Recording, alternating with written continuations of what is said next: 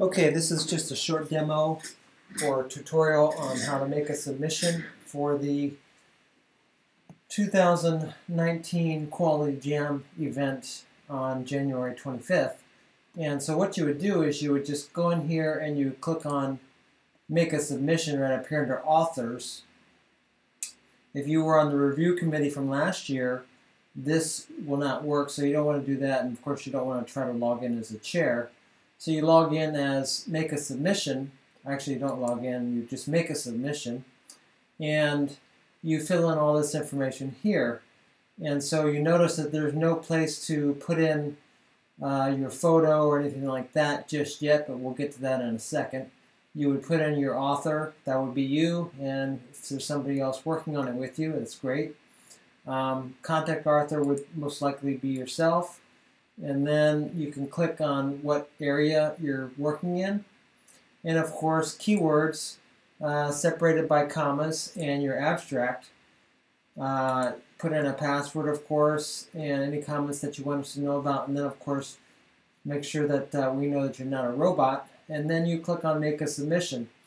And once you do that, you will be given a submission number like 145 or something like that. So remember your submission number and remember your password.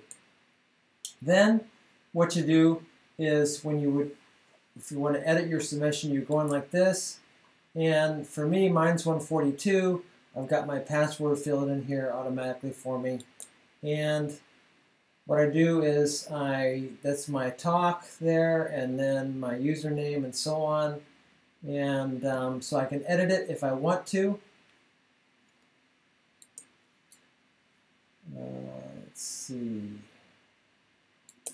But I think what I want to do is actually upload a file. So I want to upload my picture, or if I want to upload the PPT, what I would do is I would go up here and I would go to say photo, because I want to upload my picture, put in my submission ID, my password, and then I would go find a photo, nice photo of me looking good, of course, and then I would do the format, JPEG, I guess, and upload that file.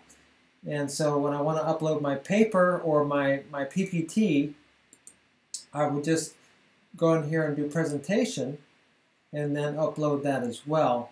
And so that's how that works for uploading the different types of files that go with your submission there. So I hope that clears things up, and we'll see you on January 25th.